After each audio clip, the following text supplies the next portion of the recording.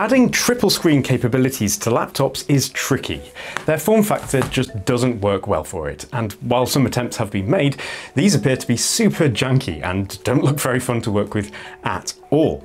And it's understandable too. Whilst LCD displays themselves are thin and compact, coming up with a mechanism that allows them to fold behind a laptop and be protected and be somewhat elegant in the process is always going to be a huge challenge. However, there is a simple solution. Change the aspect ratio. You see, this is an old iPad screen, and in its portrait orientation, it actually matches the height of a 15-inch laptop screen. More importantly, it's almost exactly half its width as well, which means that if two of them are used, one on each side, they can fold together. This method not only protects the displays from damage when they are folded away, but it's also very compact as the two folding displays don't overlap each other. Even here though, there remains a big drawback that affects all triple screen laptop designs, which is ergonomics. Laptops at the best of times aren't great for posture. Looking down at them for long periods of time is bad for your neck, and when side screens are included, things get even worse. As the main screen leans backwards to face you, any connected displays are literally rotated at an angle, which is quite disorientating and will make you want to tilt your head every time you look at one of the side screens. It's a genuinely awful experience, and is, I think, the real reason why they haven't caught on. So to do this project justice, we're going to have to go right back to the drawing board and rethink what it means to have a laptop. And this means that we're going to have to build the entire device from scratch. Now this actually sounds harder than it really is, because these days we've got solutions such as the Framework mainboard. Believe it or not, this super compact board is an entire PC system. It's really intended for the Framework laptop, which is a modular and upgradable laptop system that aims to reduce e-waste, and as such it's been designed to be used independently of the original laptop, so it's perfect to reuse for homebrew projects like this. In terms of I/O, it features 4 USB-C ports, any one of which can be used for powering the system. They can also each operate as display outputs like so. This means that while we could use them to drive all of our displays, the mainboard actually has an embedded DisplayPort output, which allows one of our displays to get a signal directly from it using a special cable. The highest resolution LCD panel I have is 4K at 120Hz, and remarkably it works just fine in this configuration, although it does only display once Windows loads the graphics drivers. But even so, that's really impressive. Having the main display connected directly to the motherboard like this saves a lot of space, as it removes the need for an LCD controller board for it, but this isn't the case at all for the side screens. As these are bare LCDs, they only have a single ribbon cable as the input, so they do need to get their signal through some kind of adapter board, and the smallest and most compact one I could find is from Adafruit. As it features a DisplayPort input, a simple active USB-C to DisplayPort adapter is all that's required, but as you can see, it does still require its own external power, which complicates things quite a bit, as I really don't want to have an extra external power supply just for these displays. So we need to find somewhere else to pull this power from. Sadly, there's no obvious place on the board that we can tap into for this additional power, but I have an alternative idea. You see, the USB-C to DisplayPort cable is an active one, which means that there's powered circuitry inside the DisplayPort end that will be receiving 5 volts from the USB port. Annoyingly, it's encased in aluminium, so to get to it, I'm filing down the sides to safely cut through the top layer so that it can be prized off. The wires here are somewhat small, but we can quite clearly see that one is labelled as ground and the other as A4. Which, according to a USB-C pinout chart, is the voltage supply. This gives us a 5-volt source to tap into, which is just enough to power the displays directly. Sweet. This gives us a fully self-contained triple screen setup that's ultra compact. But obviously we can't use it like this with everything loose, so we need to build it into some kind of housing. Now you might think, that sounds a bit difficult, but 3D printers are a thing, so we're going to actually use one to print off all the required parts. Having the housing 3D printed allows me to design it to a high degree of detail, catering for all of the required mounting holes and various structural elements. While the bezels for the iPad screens are just about small enough to fit onto the print bed, I've had to divide everything else into two halves in order to get it to fit, which is a bit of a shame, but they should be fairly easy to be clipped and glued together, so it shouldn't matter at all besides the inconvenience. Now, as these are going to take a while to print, I'm going to take a lunch break with an ad for this video's sponsor, Huel. Huel Black Edition is a convenient and tasty way to have a nutritionally complete meal, fast. Just add 2 scoops of it to 500 milliliters of water, give it a good shake, and you're all set for a busy day. Each portion contains 26 essential vitamins and minerals, and is a good source of plant-based protein and fibre as well.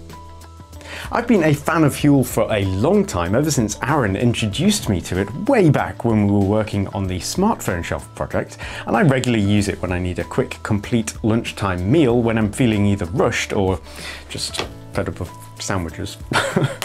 There's loads of flavours to choose from as well, and it works out to be $1.86 per meal, which is significantly less than some people pay for a lunchtime coffee alone, so it's pretty good value.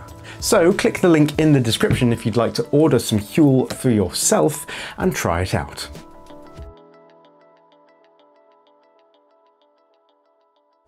These look great now that they've finished printing, and I think it's about time we start putting it all together. We'll begin with the side screens, which can be inserted into their new bezels and held in place by a back panel.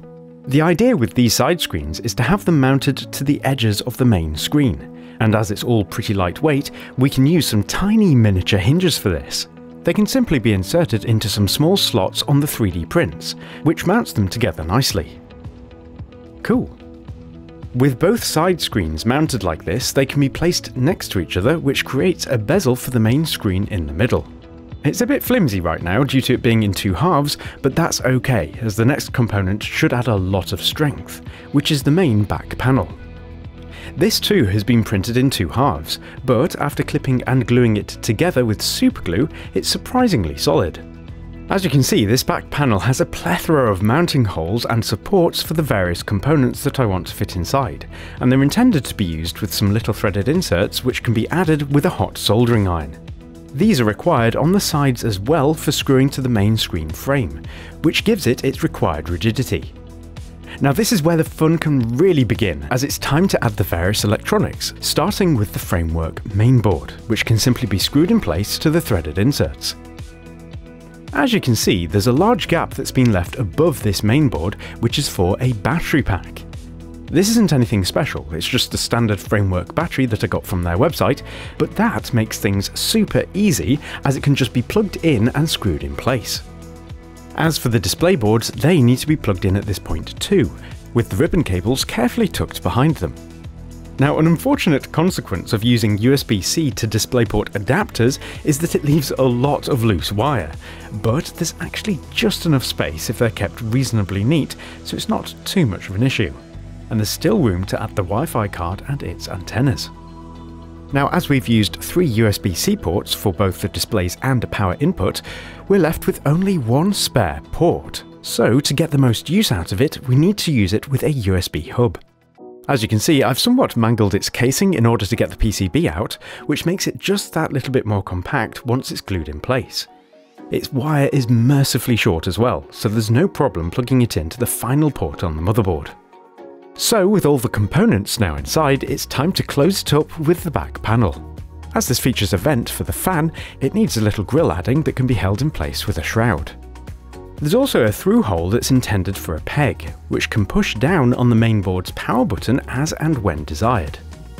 This back panel can just be screwed down onto the threaded inserts we added earlier, and as the screws are countersunk, they end up being flush.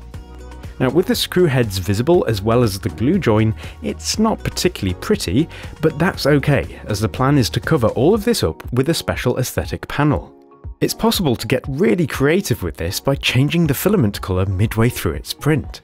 Here I've gone with a golden hexagon mesh against a dark blue background, which looks really nice when mounted in place and gives the unit a unique look that you don't usually see when it comes to computers.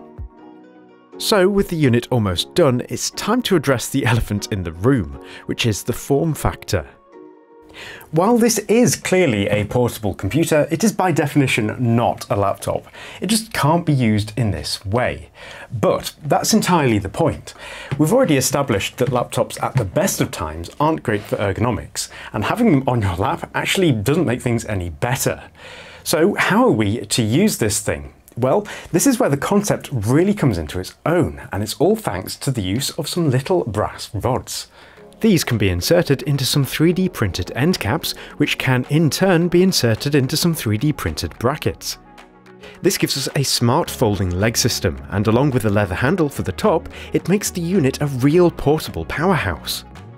The elevation that these legs give makes the unit incredibly comfortable to use as it sits at eye level, with the screens perfectly upright, resulting in them not suffering from any side screen rotation. It's just incredible for correct posture, and as you can use a keyboard and mouse of your choosing, you can go with whatever you want, like a mechanical keyboard for example. Another big factor in what makes this setup so usable is the screen panels themselves. The iPad screens are Apple's first generation Retina displays, so they each have an incredibly high resolution of 1536 by 2048, a resolution whose height closely matches that of the main 4K screen, making scaling consistent between the two in addition to providing massive desktop real estate. After all, even on a desktop, having a 4K 120Hz central monitor flanked by two equally high DPI side monitors would be pretty high-end, let alone in a DIY portable package. So where does this idea go from here? Well, I'm actually making the project fully open source, so if you want to have a go at building one yourself, you can find the download files and everything you need in the description below, as well as a forum thread that you can use to help to develop the idea further, as I think it has real potential. But other than that, I'm Matt, you've been watching DIY Perks, and I hope I see you next time.